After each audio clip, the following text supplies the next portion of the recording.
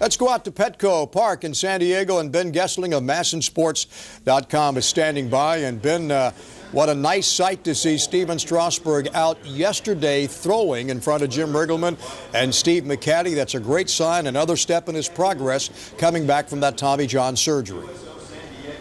Yeah, it was funny because I was talking to a couple people with the Nationals who weren't even really sure he was going to be here. There was talk about him possibly coming out here, and obviously he's from here, so it worked out schedule-wise. The extended spring training program he was doing in Florida was shut down for about a week as they get ready for the Gulf Coast season. So it just worked out for him well, scheduling-wise, and obviously MLB Network had the camera in the ballpark and picked it up, and it kind of went on TV almost like a viral video for a new Hollywood action movie or something, kind of something to get you excited about what's coming. It wasn't anything out of the ordinary from what he's been doing. He threw about 30 to 40 fastballs, threw a few changeups, playing catch, isn't throwing breaking balls yet, but for the Nationals it was just nice to see him, and I'm sure for fans to see him, a few shots of him on TV, I'm sure that was nice too.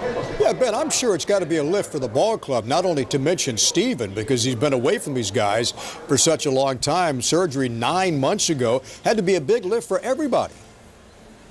Yeah, I think it was. I talked to Drew Storen a little bit. They got a chance to talk to him a little bit. He wasn't here for very long. I think he had some things he wanted to go do, wanted to go see some friends, probably over at San Diego State, and probably duck out before the media had a chance to pepper him with a bunch of questions about it too. But I think for his teammates it was good to see him. There's no question the lift he gave this team last year. Everybody knew it. Everybody admitted this kid's already the ace of this staff, and to get a pitcher like that back at whenever you get him back, whether it's September or next year, everybody knows what that does for you. So I think for them to see him just kind of in the flesh, see him throwing, and know that he's doing well and know that he's progressing in the right direction, yeah, that's a big lift for the team.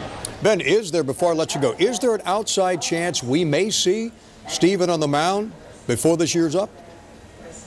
Well, at this point, I think it's the timing of it is going to be a little bit tricky. If you go back to what Jordan Zimmerman did last year, and it's kind of, there's somewhat of a parallel there because he had the surgery about a month before Stephen did in 2009.